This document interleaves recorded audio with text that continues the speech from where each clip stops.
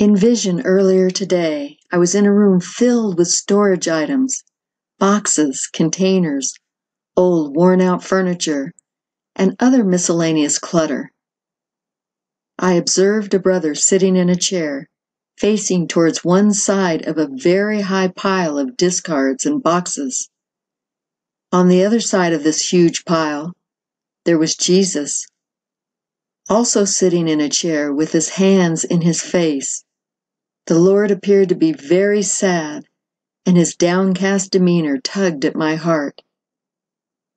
I was overcome with sorrow and momentary grief.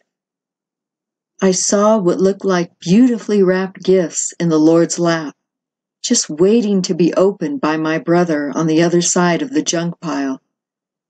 But it appeared that he didn't know how to remove the boxes between he and Jesus. He just sat there, staring at the clutter.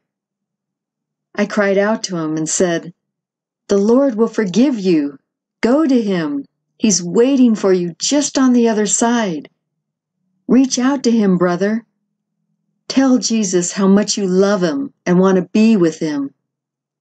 Do it now, brother. Do it now. He has gifts for you." My brother didn't move. He couldn't hear me. So I sank to my knees and prayed. Father in heaven, I pray against every spirit of blockage and barriers. Break any barrier that blocks my brother and I from being close to you. Remove it now in the name of Jesus. Lord, my brother desires to spend time with you. Help him to draw near to you and see you clearly. God, you reward those who diligently seek you. Give brother the diligence to pursue you with great passion and perseverance, and to put you first in every decision, to pray continually throughout the day, looking for opportunities to serve you, and to understand what you want for his life. We thank you, Lord, that you have heard us, and we can do all things through you. Guide us into all truth and anoint the works of our hands, serving you and others.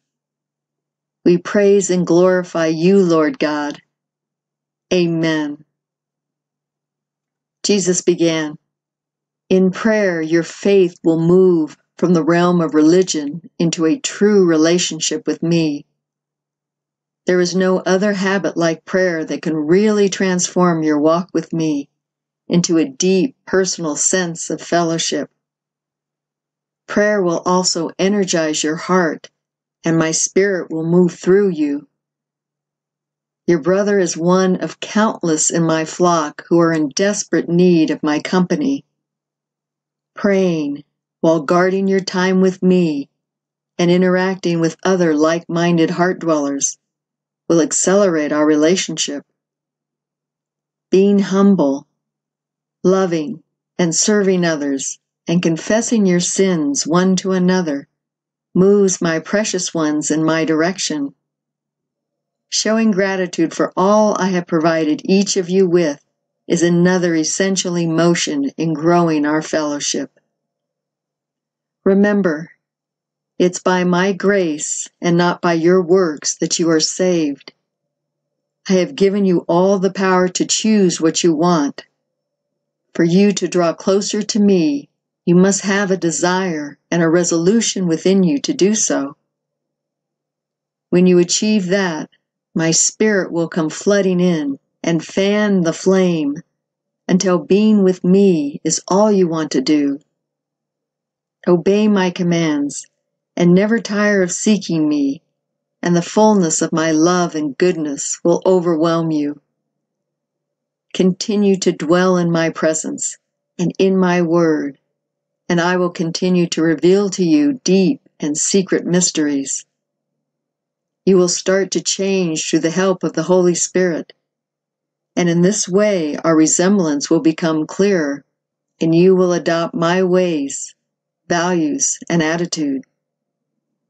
To balance out life's challenges and trials, you will be given the grace to ask for my help, instead of trying to figure out complications on your own. Don't get distracted.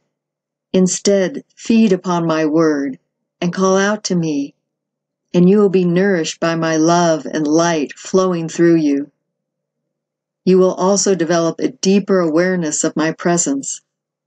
Stay away from the destructive nature of sin. It will take you away from me. Seek me actively and don't relent. It is not something you pursue once and then you don't have to do it again. Seek me every day, and soon being with me will become as vital as the air you breathe. I love you and am here waiting for you. In Jeremiah 29:13 we read, "You will seek me and find me when you seek me with all your heart." Amen.